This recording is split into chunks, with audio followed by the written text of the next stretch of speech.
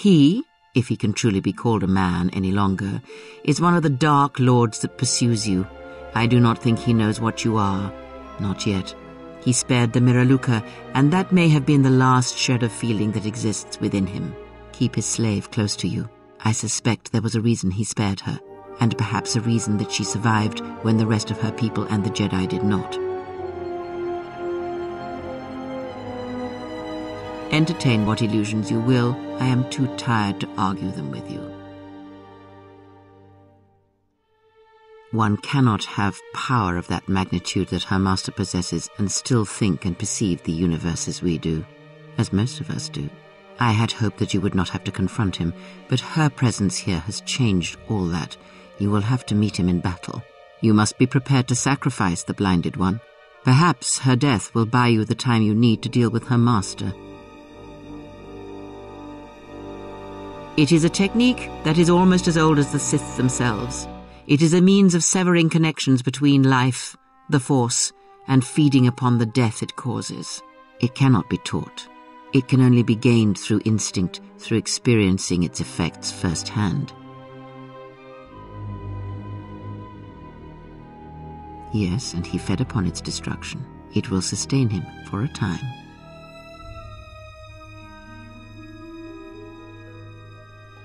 Because it is not something that can ever truly be controlled, and it leaves nothing to conquer in its wake. And it rules him, not the other way around. It has its own will, its own instincts.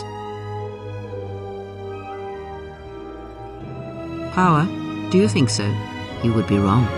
There is no strength in the hunger he possesses, and the will behind his power is a primal thing, and it devours him as he devours others. His mere presence kills all around him, slowly feeding him. He is already dead. It is simply a question of how many he kills before he falls.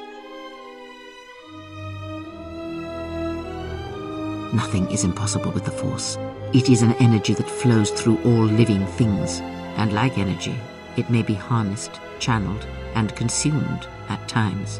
It may even be a substance that can burn and ignite. Do not think of his power as one would a weapon, or one of your warships of the Republic. It is terrible, but it is still a subtle thing. The sect of assassins that chase you feed on the Force. What he does is simply the pinnacle of what they could achieve in time. And that is why they and their techniques must be wiped out. No one again must experience and learn what her master did. As much as one may use the Force to bolster the wills and strengths of others, the reverse is possible, though not often used. Instead of sending one's will through connections in the Force, instead such connections are drawn upon, fed upon, and drained completely.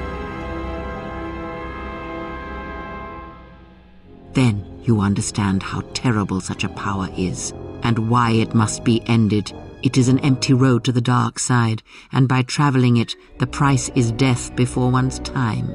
He is a breach in the Force, capable of consuming the lives of those around him. Sometimes the touch is slow, as it is with his crew. It is not something he can direct or focus, much like hunger itself. He is more of a hole in the Force than a living thing.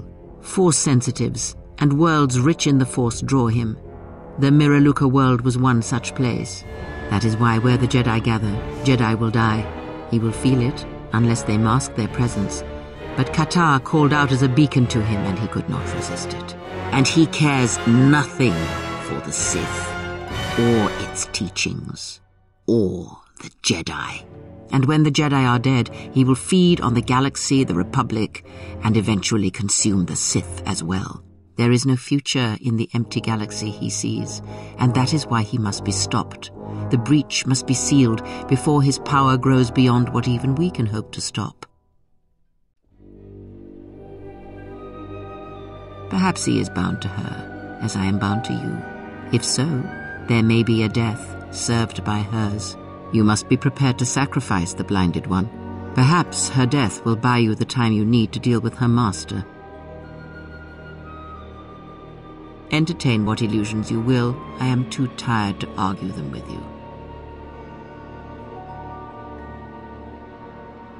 Then you have a chance. Without her death, I do not know if he can be stopped.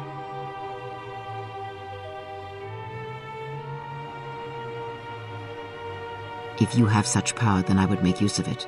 There is no need to dirty your hands when you can convince another to drive a blade into their own heart. Oh, you have promise.